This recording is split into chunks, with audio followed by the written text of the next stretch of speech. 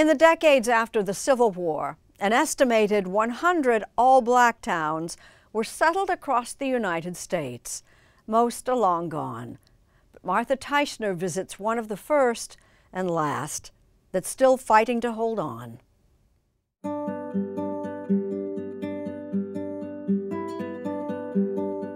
It's only the telling that makes sense of these old photos of Eatonville, Florida. And the great teller of Eatonville's story was anthropologist and noted writer Zora Neale Hurston, who grew up here. Joe Clark's store was the heart and spring of the town. Men sat around the store on boxes and benches and passed this world and the next one through their mouths. Third-generation Eatonville resident N.Y. Nathiri heads the Association to Preserve the Eatonville Community. Joe Clark is which one? Standing at the left, Joe Clark was the mayor and actually the founder of the town of Eatonville. In 1887, that it even happened was remarkable. After the end of the Civil War, formerly enslaved African Americans flocked to Central Florida to work. White property owners refused to sell them land until Joe Clark convinced two white Northerners with homes in the area, Lewis Lawrence and Josiah Eaton, to make available plots they could buy in what became Eatonville, one of the first black towns to incorporate. There was a lot of resistance from the surrounding communities because if they could incorporate, that meant that they could vote, they could have their own law enforcement, they could manage their own business. Everett Fly is a landscape architect who has spent more than 4 decades researching black towns. By 1915, there were less than 60 incorporated black towns in the entire United States. How many of those 60 are left? I think probably 20, 25 is all that's left. More than 90% of it is about racism. It's everything from, oh, it's not important, or they won't know the difference if we move them out or erase them. No one's going to do anything. Eatonville today is struggling. The median income here, around $27,000 a year. This Family Dollar is the only store. There's no supermarket, no gas station, no pharmacy. So many of the black towns have disappeared. What's different about Eatonville? What we have the ability to do here is to leverage the genius of Zora Neale Hurston and the authenticity of Eatonville as a cultural and historical space. Zora tourism exists already. Just enjoy the Zora Festival. The Zora Festival, Nathiri's preservation group puts on every year, before COVID, regularly attracted over 50,000 people. Fewer now. But Eatonville would like to leverage something else. This land, 100 acres, 10 minutes from downtown Orlando, half an hour from Disney World, valued at more than $20 million in 2019. Certainly worth much more now.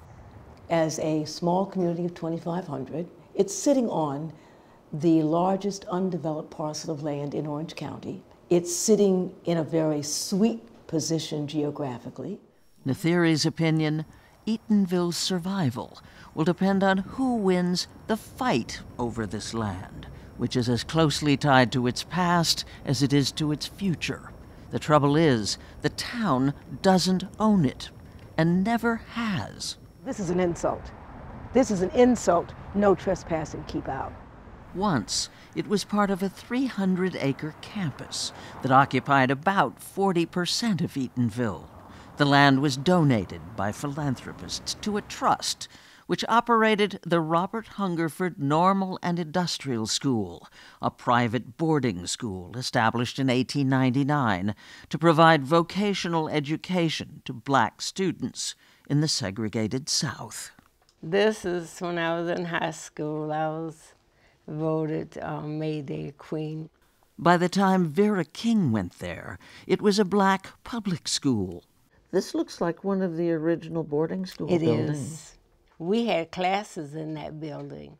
In 1951, the Orange County School Board bought Hungerford from the trust that owned it. For a little over $16,000, the school board got all 300 acres, but with this important restriction.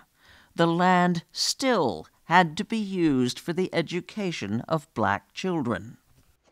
This is me at Hungerford.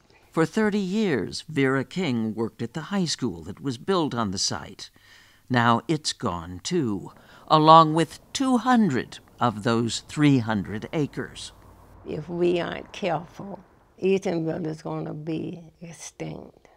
King, 85 years old, an Eatonville native, resents what happened when the Orange County Public Schools started selling off parcel after parcel of the Hungerford property, getting the courts and the trustees again and again to cut the number of acres required to be used for educating black kids. So now it's 0. They really profited from it, from those sales. The Orange County school system was paid nearly $8 million in those deals. You have hashtag land back on your sleeve. Yes. Nobody has made enough noise, and nobody has demanded the land back. Julian Johnson isn't the only Eatonville resident who thinks the Orange County Public Schools ought to just give the land to Eatonville as a kind of restitution. This is economic justice that we're fighting for. Land is economic justice. It's about demanding it back. You've done the people wrong over and over. So, with those last 100 acres set to be sold on March 31st to a developer for $14 million, well below their last appraised value, I'm from Eatonville. Johnson helped to mobilize for a showdown. The streets are talking, the people are talking, and the people are angry and furious. The only control Eatonville has over what gets built is through its zoning and planning. Last month, the town council met to vote on changes that would clear the way for this, a new community of more than 350 homes and apartments. Once the project is built out, it'll offer shopping, dining, entertainment options for residents and visitors to partake and enjoy. The packed room didn't see it that way. Quite simply, this development will erase this living, thriving historical community. For y'all to come and put all this stuff up here and think we as black people gonna be able to stay here, shame on yourself. We're gonna be outnumbered, and I want you guys to vote no. They did. But the developer can still buy the site and build, so long as it's something consistent with Eatonville's vision for the town's survival.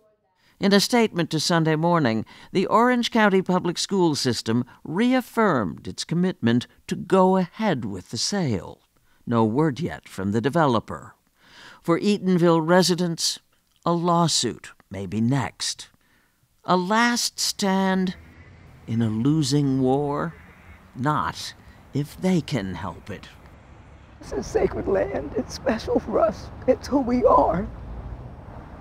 And we're not going to let them take it away from us. No.